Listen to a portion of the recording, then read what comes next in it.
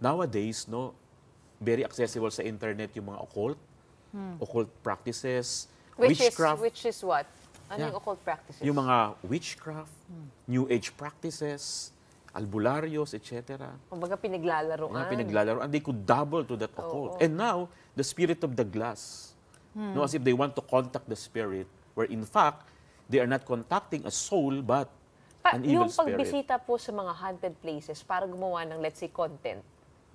Yeah. Kasama ba yun? Tingin mo prone Pwede ng siyang mga maging ganon? openings. Kasi if the person has a lot of spiritual openings, the devil could attach to the person, could latch into the person. Father, paano yung ano? Siyempre, alam naman natin pag undas, usually dyan lumalabas yung usapang nakakatakot, yung mga experience. Yeah. By simply talking about stories you've heard or maybe your experiences in the past, does that attract them more? Yeah, especially the trick or treat, no?